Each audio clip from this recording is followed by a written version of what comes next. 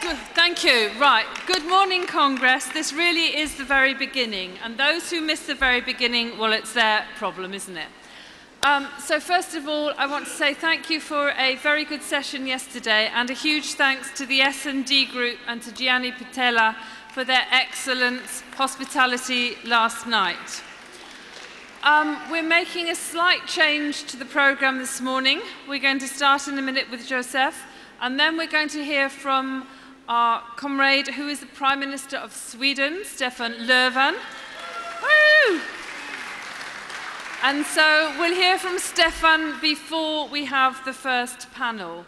But first of all, it's my very great pleasure to introduce Jozsef Tobias, who is the leader of our Hungarian sister party, to say thank you, Jozsef, for everything you've done to make this Congress such a success, but also to say thank you for your very strong leadership of the Socialist Party here, and to say that we are standing shoulder to shoulder for you as you fight for the principles which are the very basis of the European Union, for democracy, human rights and freedoms, principles about which we should no longer be fighting in the European Union, but we know that you are standing strong for these principles, and we stand shoulder to shoulder with you as you take forward social democratic policies in your country. Thank you.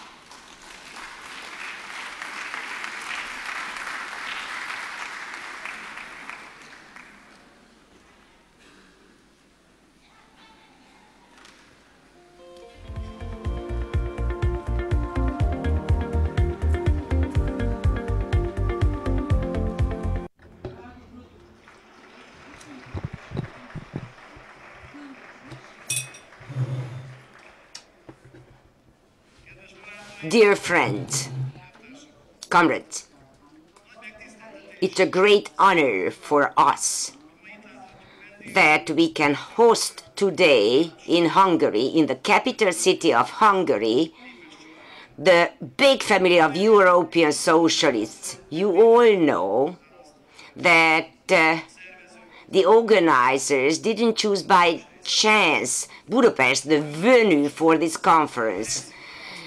The choice of the venue has several messages, and if you allow me, I would like to step out of my previously or pre-thought speech and would like to remind us all to 1989, the transition, and to the fact that without the Hungarian Socialist Party, there wouldn't have been a transition in Hungary, and there wouldn't have been a Euro-Atlantic integration and NATO accession.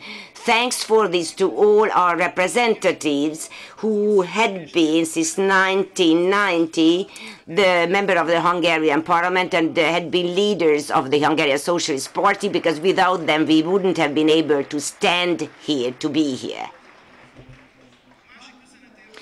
The other message is about a person, a man who with his life, work and way of thinking shaped and transformed the world of Hungary and Europe. His name is Gyula Horn. He was the politician who recognized that as opposed to stability, even uncertain change gives courage, moral approach and pragmatism, and these are presumptions to change.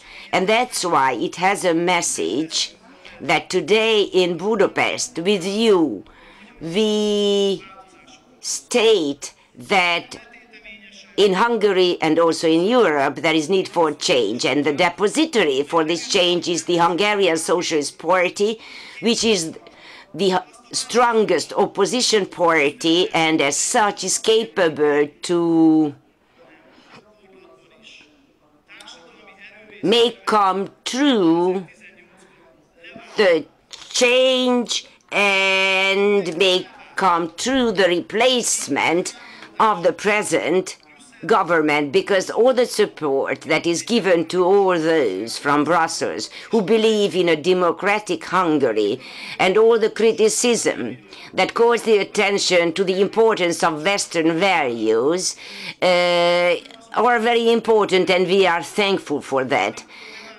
But in the meantime, we shouldn't forget that we should replace Orban. We shall have to fight, not for us, but for Hungary.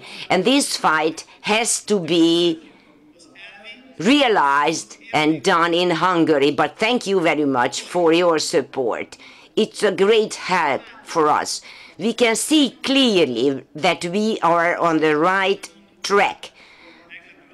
But we can also see, and it's not a surprise for you, that the values of social democracy are faced with challenges. We have to renew everything that we think in our political party family about our values, and these have to be meshed with the challenges. Not only in Hungary, but also in Europe, there are many challenges to it. From Greece to many other countries, we are confronted on a daily basis with new situations to which we have to find new solutions. Our situation is not made easier by the fact that following the work crisis of 2008, the populist parties and movements, which often enough use the words and thoughts of social democracy, became strong against us, often enough. We have to know at the same time that behind these parties there are disappointed, often angry persons who basically have leftist thoughts and feelings, and we are responsible for them.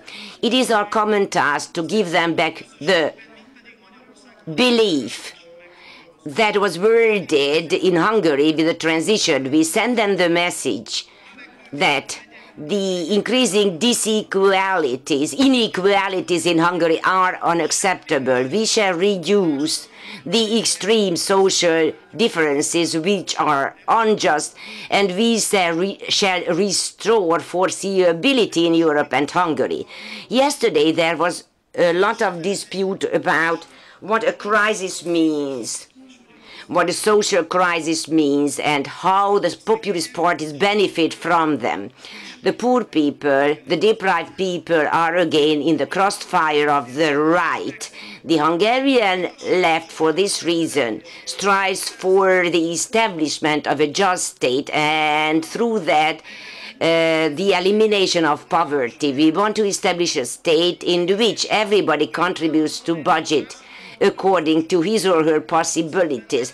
We want to establish a state in which the different groups help each other and they are not the enemies of each other.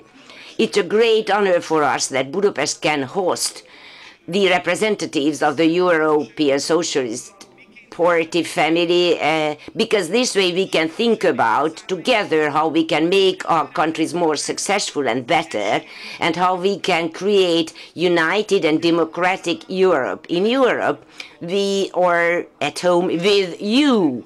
For this feeling, Viktor Orban has to travel to Kazakhstan.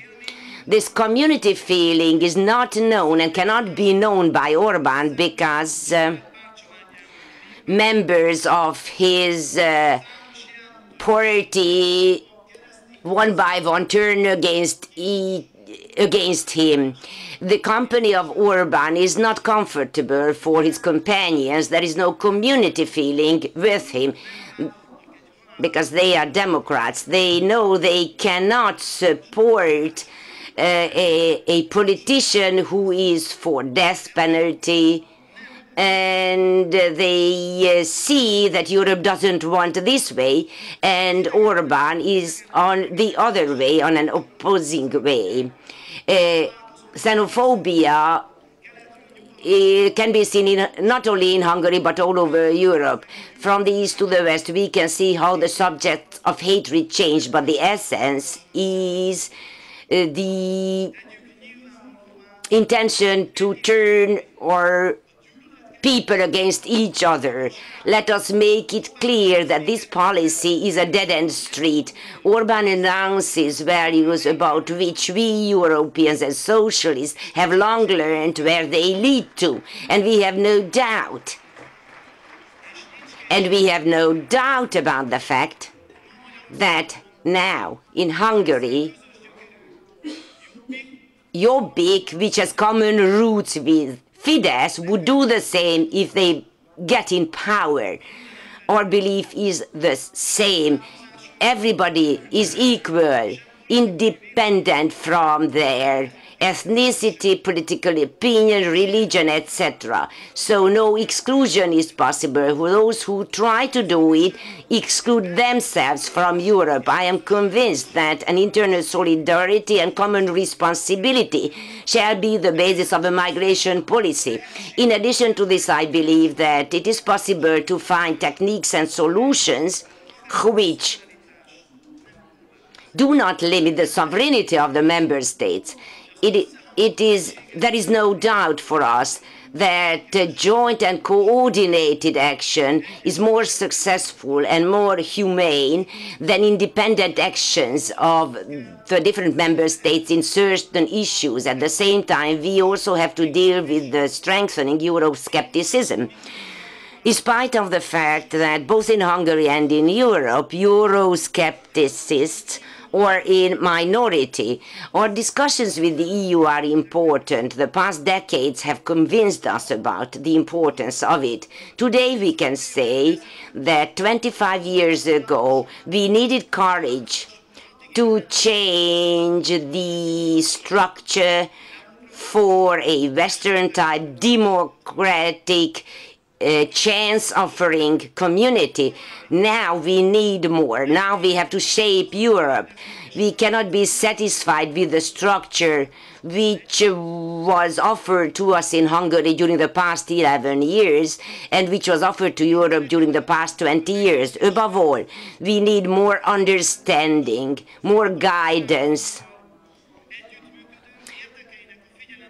cooperation with the new member states, reduction of differences, creation of equality among the member states, much wider democratic decision-making. This is how the values of Europe can be strengthened, but concrete action is needed behind every value. Our party and I personally believe in a successful practice which follows the example of the European countries during the past 25 years. Since we became member of the EU, we have been learning. We adapted to the conditions. We went through the different stages of the EU enlargement.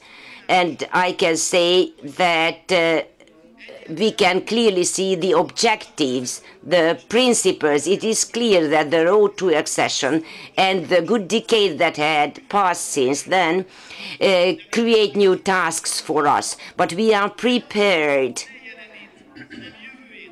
to shape the future of Europe and not the present of Europe. For this, we also have to change, go through a change. Many will change during the next elections when a left-wing government will or party will take over the governance. I can reassure you that we shall get back to Europe.